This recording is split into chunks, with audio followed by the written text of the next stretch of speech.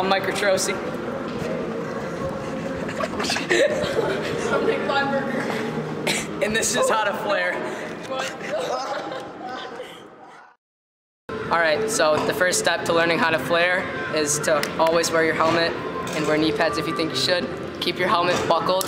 Safety first. This trick is only for experienced riders.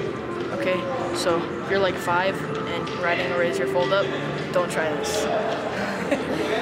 First thing, once you're inside the skate park, you're going to want to find a quarter pipe that you're comfortable with, and you're going to make sure that it has a nice lip on it. You don't want to try and flare a bank. It's probably smart to learn how to backflip first, so you're comfortable with like falling back, and only you can prevent skate park fires. Alright, so the first step, once you find your perfect quarter, you're going to want to feel the quarter out a little bit. Just run your scooter up and down it a couple times, get the feel of it. And then when you're ready to huck it, and you think that you won't die, you're going to go up, and you're going to start to lean back right about the middle of the quarter. And then once you feel yourself leaning back, you're going to pop out, tuck in, and drop your shoulder. Yo, so confidence is key. So after you drop your shoulder, you're not gonna feel any of that, right? So you're just gonna have to commit, right?